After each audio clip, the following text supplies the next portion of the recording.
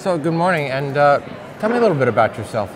Well, my name is Gabriela Amador. Many know me as Gabby. Yep, absolutely.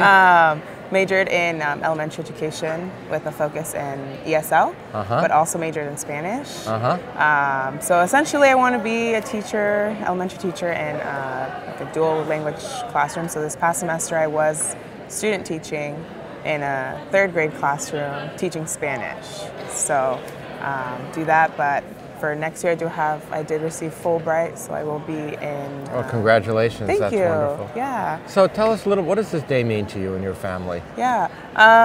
Well, it's a very emotional day, very big day. I am the third in my family to graduate.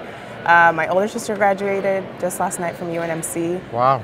In nursing, and my younger sister graduated in December. Where did your older sister graduate? Where? Yeah. At Northward Campus, UNMC. I was there.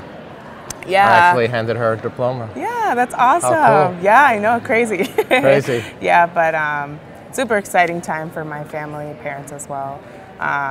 First generation college students too.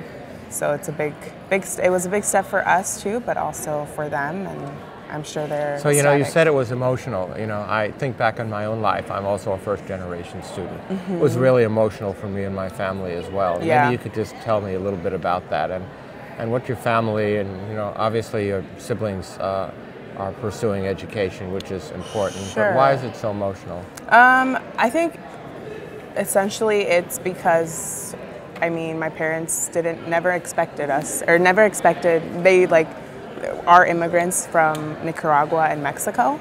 And so they never expected that they would end up with a family and daughters that would end up even graduating high school, even graduating from a university. And I think that's the biggest thing for them, that it's a big deal. Are they going to be here today? Yeah. Are they going to cheer? Oh, yeah. When they call your name and you For walk sure. across? Well, we're all going to cheer, Gabby. Yes. Are you going to stay in the community with your after your Fulbright, do you think? I hope so, yeah.